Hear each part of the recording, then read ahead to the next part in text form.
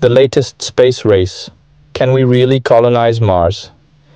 Imagine a world where your morning coffee isn't brewed in New York, Tokyo, or London, but on Mars. Outside your window, red dunes stretch for miles, solar panels gleam under an alien sun, and rovers glide silently across the Martian soil. This isn't science fiction anymore. It's the next chapter of human history. Welcome to the new space race, but this time, the finish line isn't the moon.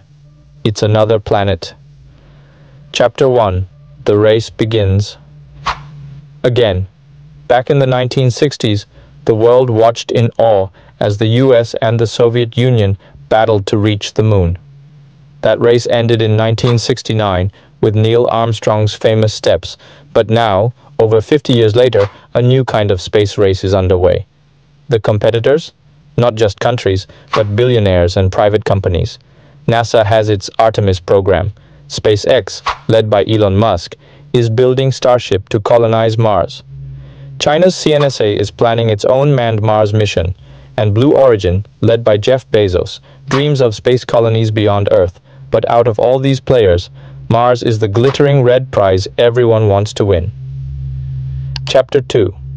Why Mars? So, why Mars? It's close, relatively speaking. About 6 months by rocket. It has water in the form of ice. A day on Mars is 24.6 hours, almost like Earth. It has seasons, volcanoes, and can potentially support life. But Mars is not a paradise. It's freezing. The atmosphere is thin. There's no breathable air, dangerous radiation, and deadly dust storms. So, how do we plan to live there? Chapter 3. How we'll survive. Scientists and engineers are already designing habitats that can withstand Mars' hostile environment. Picture this: domed greenhouses growing food in Martian soil, solar farms providing energy, oxygen extracted from the carbon dioxide-rich atmosphere, water melted from underground ice, AI-powered robots building homes before humans even arrive. The tech is not fully ready, but prototypes are being tested here on Earth, in deserts, lava tubes, and even Antarctica. It's no longer if we can build on Mars, it's when. Chapter 4. The First Martians. NASA aims to land humans on Mars by the late 2030s. But Elon Musk? He's aiming sooner. SpaceX plans to send cargo ships as early as 2026, followed by humans not long after. His long-term goal? A self-sustaining city of over 1 million people by the end of this century. These won't be tourists. They'll be engineers, doctors, farmers, and scientists, the first generation of Martians. Chapter 5. Earth's backup plan? Here's where it gets deep. Musk has often said, we need to make life multiplanetary. Why? Because Earth isn't invincible. Pandemics, climate change, wars, or even asteroid impacts could threaten our survival. Mars isn't just a dream, it's a backup plan, a second home for humanity, a giant insurance policy in space. But critics argue, shouldn't we fix Earth before fleeing to Mars? The answer, we must do both. Chapter 6.